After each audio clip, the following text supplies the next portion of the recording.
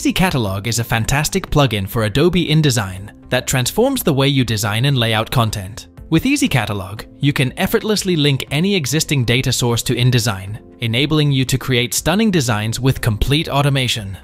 Say goodbye to the manual grind and unleash your creativity with EasyCatalog.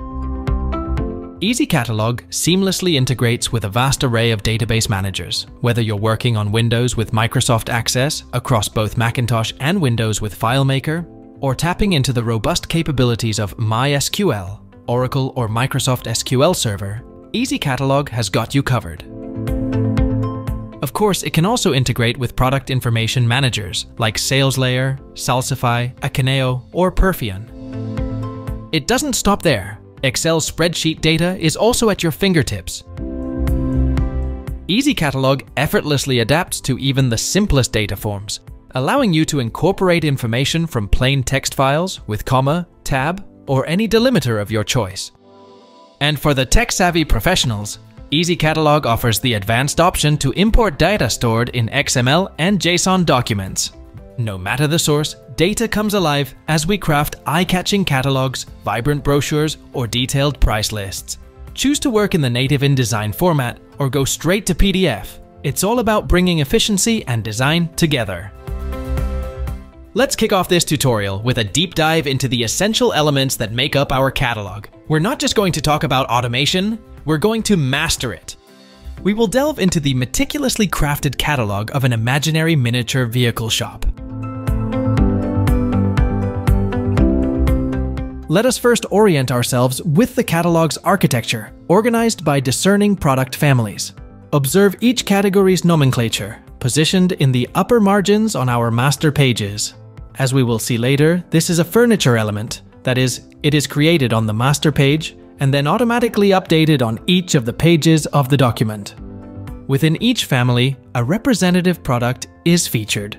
Its image, name, and description serving as an ambassador to its category. All the product references pertaining to the same category are grouped by brand and presented as tables. Table headers are cream-colored, bearing the respective logo and name. Brands debuting in our collection are marked distinctively with an icon of newness. The table body displays a row for each product, with columns for code, name, a brief description, the scale of reproduction of the model, and the price.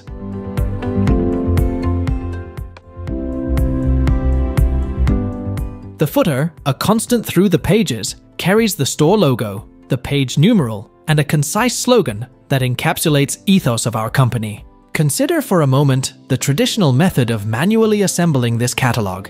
It is a labor-intensive process, consuming valuable time better spent on creative endeavors rather than repetitive tasks. Enter the age of EasyCatalog integrated with InDesign to automate this process. Here, we shall demonstrate the transformation of data into a polished catalog in seconds, even with a substantial inventory. We first click on a master text frame, select the records in the EasyCatalog panel, and choose Paginate.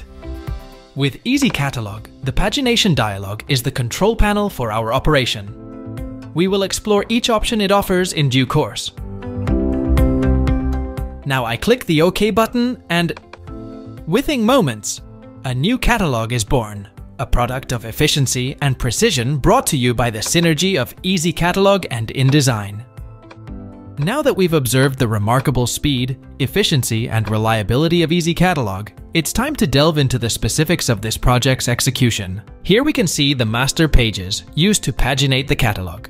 They contain all the elements that are consistently repeated on each page, such as the page number, the company name, and the commercial slogan. In the upper right corner of each page, we can see an unusual element, a field marker. I used EasyCatalog to insert it. Field markers consist of a text, the field name, enclosed within blue square brackets. Since these markers are placed on the master page, EasyCatalog refers to them as furniture data.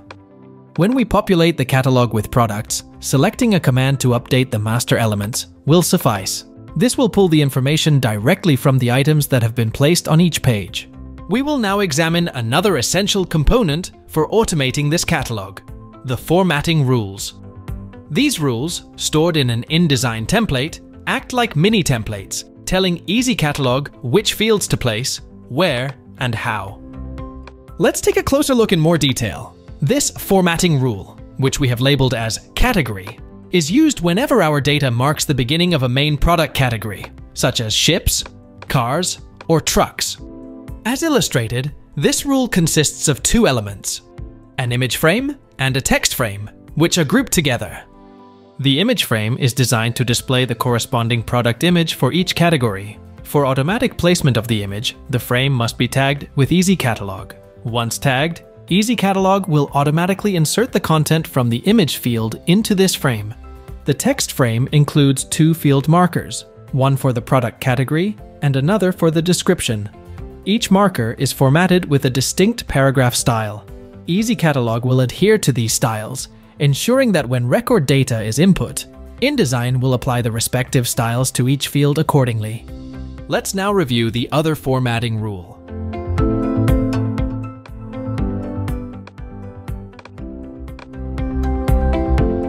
At first glance, it may appear much more complex than the previous one, but looks can be deceiving. Essentially, this is a simple InDesign table featuring two header rows, one with a brown background and the other transparent, and a row for data. The cells in the first row have been merged to create a single, elongated cell. Here, we have another labeled image frame, this time with the value of the brand logo field. Next to it, we've typed an M space, and finally, the field marker that corresponds to the brand name, product brand. Note that we have applied a custom paragraph style for this specifier. To the right of the header, we have placed an image frame tagged with the product new field marker. If a brand is new, an icon will appear to indicate its novelty. Otherwise, the icon will be omitted. Finally, we have inserted different field markers into each cell, corresponding to the body of the table. EasyCatalog will automatically repeat this row as many times as there are unique references in each category. Now that we've reviewed the formatting rules, let's turn our attention to the Data panel. In the Window menu, the EasyCatalog Panels option displays a submenu, listing all the data panels we've imported into EasyCatalog. Currently, I have only one data panel, so it's the sole one displayed. This panel contains all the data needed to design a complete catalog. Remember that this data can be obtained by importing the contents of a PIM, a database, a spreadsheet, a comma or tab-separated text file, or an XML document. In this case, the data source is a Google spreadsheet document. For those familiar with data merging in InDesign, it's important to note that EasyCatalog's capabilities go beyond inserting data from just a single record at a time. EasyCatalog can aggregate individual records to form a group, treating it as a single unit for pagination purposes. In this instance, we have organized the data by categories, such as cars, planes, boats, etc., and by manufacturer brands. Here, you can observe that the Classic Cars category encompasses 10 brands, and within that, the Exoto Design brand comprises 3 products.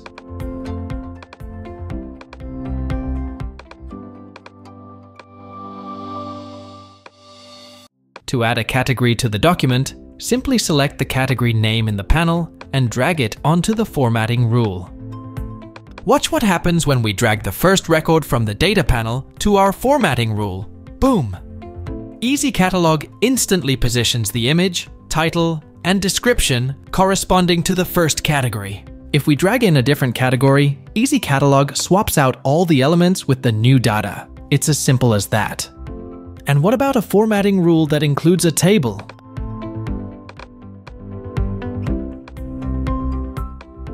In this scenario, EasyCatalog has automatically generated 3 rows and populated each field marker with the relevant content. Observe that the field marker for the new icon is not displaying any images. This is expected because this brand is not new, and hence, the new icon should not appear. But if I now drag in a brand that is considered a novelty, the icon will automatically appear within the corresponding frame. Everything we've seen so far can be accomplished effortlessly with EasyCatalog. The drag and drop method we've just seen is ideal for catalogs with a more freeform or perhaps unpredictable design. In such cases, you can create as many formatting rules as necessary and alternate their use to achieve a final design that has a handcrafted appearance. If I enable the Populate on Drag and Drop feature, I can now simply select a record in the data panel and drag over a formatting rule, doing the same with the brands associated with this category.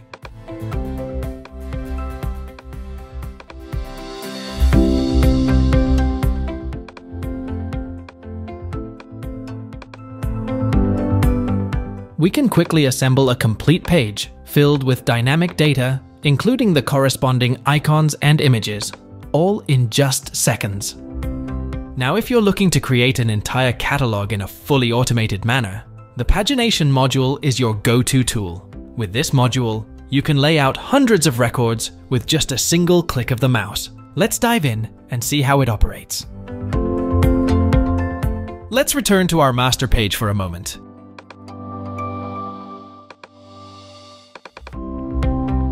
To enable EasyCatalog to paginate as many formatting rules in the catalog as needed and automatically create the necessary pages, we need to first create two master text frames and link them together.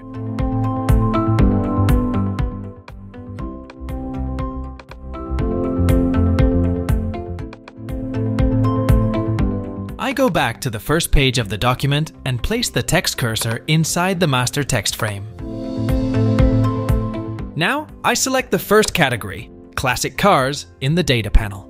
Before paginating an entire catalog, it's advisable to start with smaller sets of elements to ensure the pagination rules have been correctly defined. Okay, the next step is to select the Paginate command from the data panel menu. The Pagination dialog box presents us with three pagination options, using a library, a rule set, or a snippet folder. For this tutorial, we'll utilize a rule set, which is one of the most common modes of pagination. Next, we'll select the rule set appropriate for this project. For our demonstration, we'll choose the only option available, Catalog. EasyCatalog then provides a variety of options for how items will be positioned on the page. We'll opt for the first choice, Into Text Flow. With this selection, EasyCatalog will insert each formatting rule into the text frame as an anchored object, essentially treating it like a text element. This approach allows the pagination to function like a text flow, meaning if we remove, add, or alter the dimensions of an element in the document, all the content will adjust to accommodate the changes in space. There are other pagination methods that might be better suited for certain types of projects. Let's briefly explore them. At position specified in the data places each formatting rule in an exact position on the page. However, for this to work effectively, our dataset must contain the corresponding fields that indicate the exact horizontal and vertical positions of each element.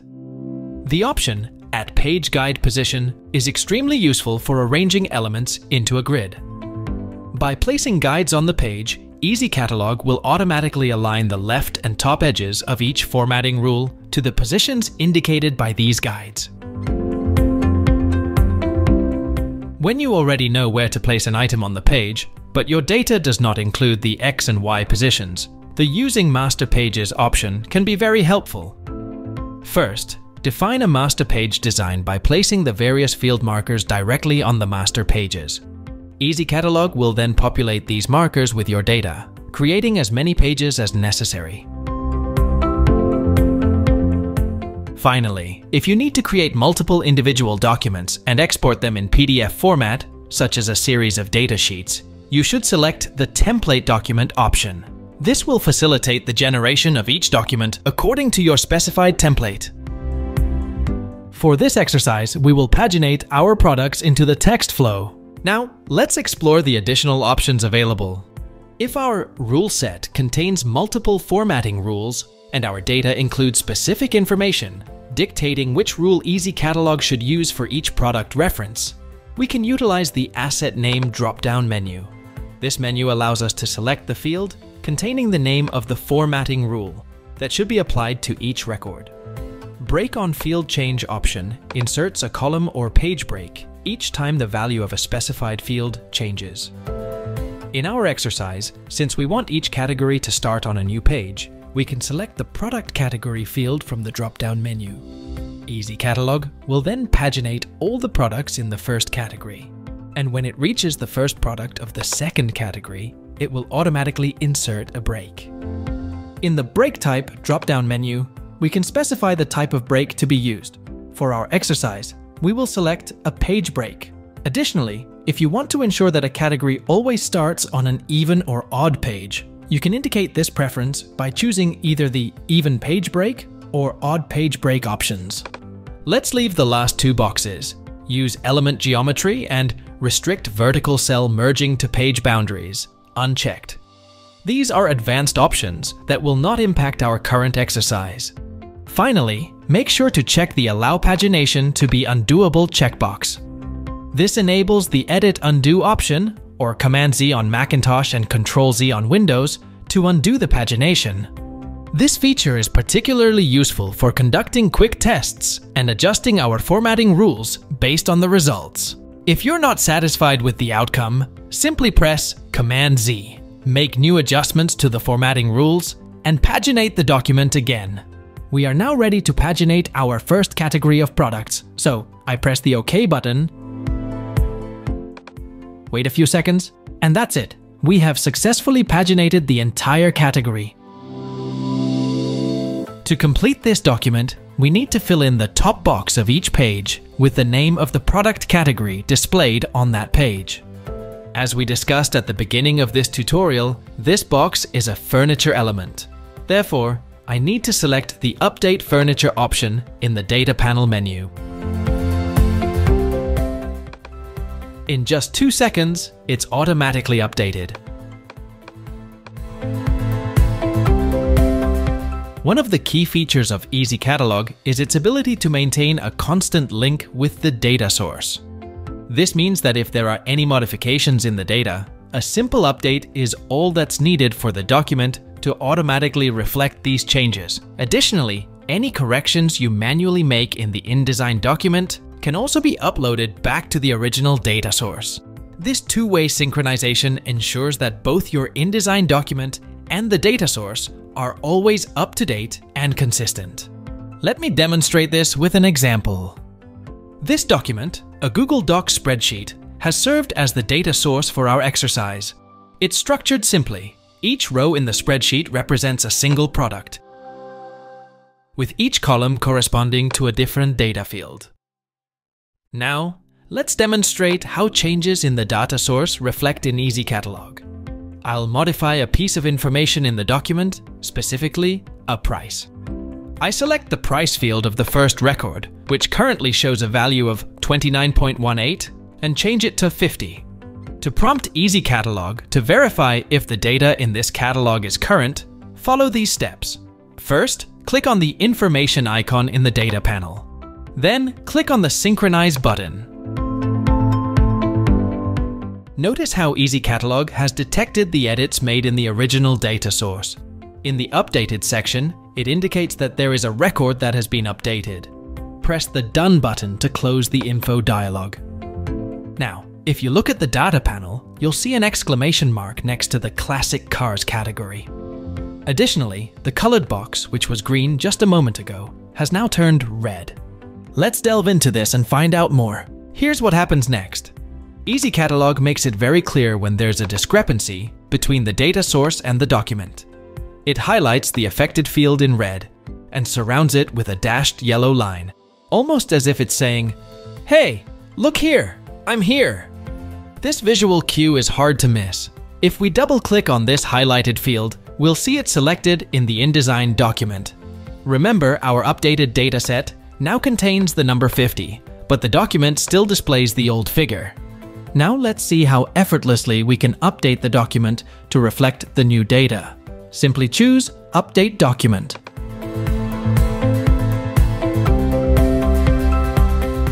Then select All, and that's it. A floating window will appear, showing us the results of the update. This process ensures that the document is now in sync with the latest data from our Google spreadsheet. We can now see how the updated price, 50, appears in the price column. The brackets around this field are green. indicating that the data is synchronized with the source. The data panel also shows a green square again, confirming that the data is updated and current. To clear the exclamation mark, which signaled a previous discrepancy, you can simply press the I information icon in the data panel and click on the Synchronize button. This step ensures that the data in our document is the most recent, fully aligned with the updates made in the Google spreadsheet. Ultimately, EasyCatalog streamlines the workflow by allowing your team's product specialists to concentrate on accurately entering data, while you, as a designer, can focus solely on the design aspects. This means you no longer have to manually input information. The days of tedious copy and pasting are over. To conclude this first tutorial, I'll demonstrate how we can craft an entirely different design using the same dataset. For this example, let's envision creating an imaginary price list.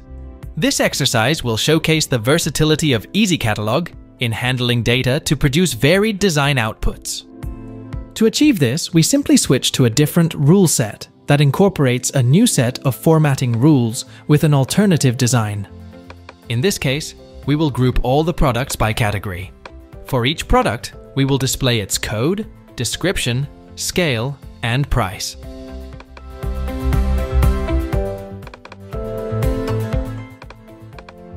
Let's select the first three categories from the data panel and choose Paginate again. Since we want to use the new formatting rule, we need to select a different rule set than in the previous exercise. I now press the OK button. And boom, we have a completely new document, featuring a different design and structure, all while using the same data source. Notice how EasyCatalog has created 3 pages full of product information in just a few seconds. And that's not all. EasyCatalog has also automatically inserted a footer at the end of tables that span 2 different pages, guiding the reader by indicating that the table continues on the next page. In this first tutorial, we have explored the capabilities of EasyCatalog. In the next one, we will delve into a step-by-step guide on how to automate the creation of these 2 types of documents. Stay tuned!